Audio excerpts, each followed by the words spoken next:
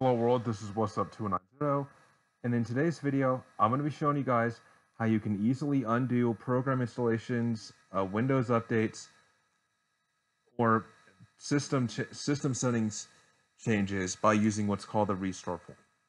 Restore points are a built-in feature in Windows that Windows will automatically create every once so often, like before it installs a software update, before every time you install a program, every time you install a custom-made skin pack theme, I believe. And basically what it does is it is a save state of exactly how your computer was on the certain date and time that that specific restore point was created. This can be useful for if a program is installed or a Windows update is installed that causes your stuff to stop working correctly. This can enable you to undo that system update or program installation and fix that. So to use restore points, what you're going to want to do is just go to your Finder and type create a restore point, and this should pop up. And this window will appear.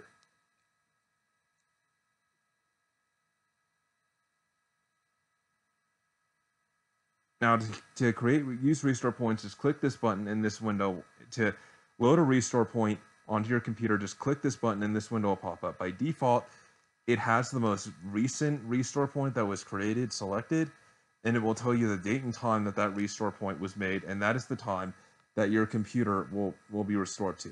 But if you want to see more restore points that are on your machine, just click the button I just did, and then click that one that says show more restore points, and it will show all the restore points that were found on your machine. So once you select your restore point, and then what you're going to want to do is just click next, select this, and then if you do what I just did, it will scan for programs that may be affected by you loading the restore point.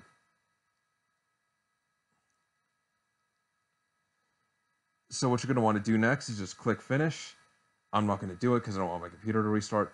But what will happen then is your computer will restart. It'll go through a phase where it'll say like it's loading the restore point. Please wait, or it'll say something like that. And that is the time when your computer is being restored to that time and date that that restore point was created.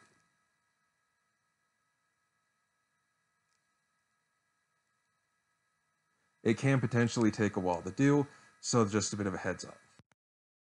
Windows should automatically create a restore point every time an update, theme, or skin pack theme or program is installed.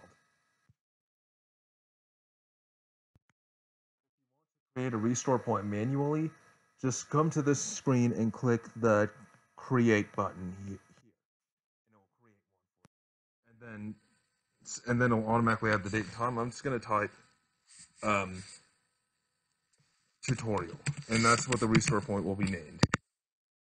And it'll say creating a restore point. And this can potentially take a minute for it to do. And that is how you can manually create a restore point.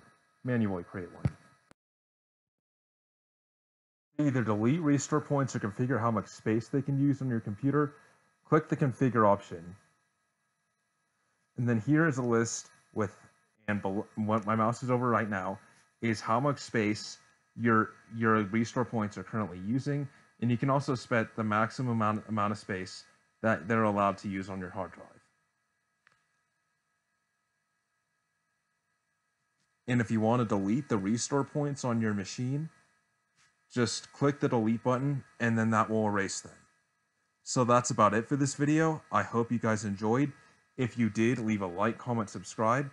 This is What's Up 290, and I'm signing off. Have a nice day, and I'll see you next video.